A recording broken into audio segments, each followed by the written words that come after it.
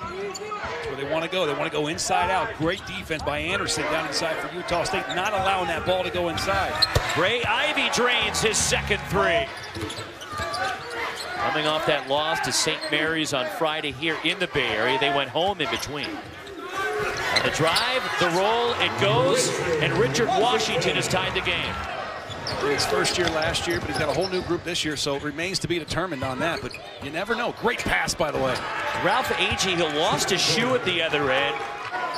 Diogo Brito looks like he turned an ankle.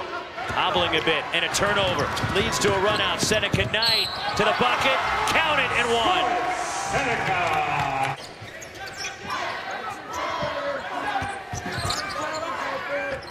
Here's a tough three, and it goes for Isaiah Nichols. Here is Merrill. Leans in. Couldn't get it to go. Underneath. Foul counted. Alfonso Anderson, and one. Here comes Utah State 3-on-2. The bucket and the block. Another one for Omari Moore. He blocks the shot of Sam Merrill. 4 blocks for Omari Moore, and San Jose State has 8. Spinning. Alfonso Anderson, and a foul hitting the deck, and Justin Bean, and one. Point lead for Utah State, number 25 team in the country. Mountain West opener tonight against San Jose State. And a spoon move on the block by Alfonso Anderson. He's in double figures with 10. Porter, and hustling back and taking it back is Zach Chappelle. Chappelle to the bucket, fumbles it, recovers. Lescen to the bucket, gets the roll.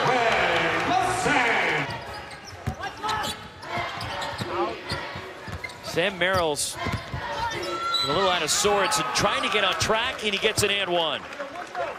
Utah State has led by as many as 11 tonight.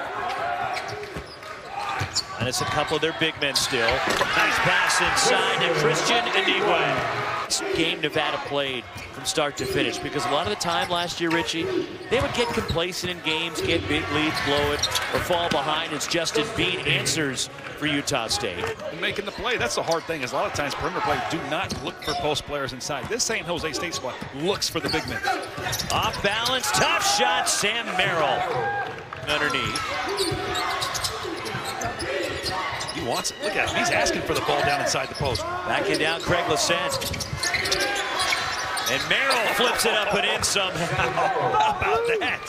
Play a terrific defensive half. And give Jean Prilo and San Jose State credit. They made it difficult for Craig Smith and Utah State here tonight. This is the best team that Coach Prilo's had.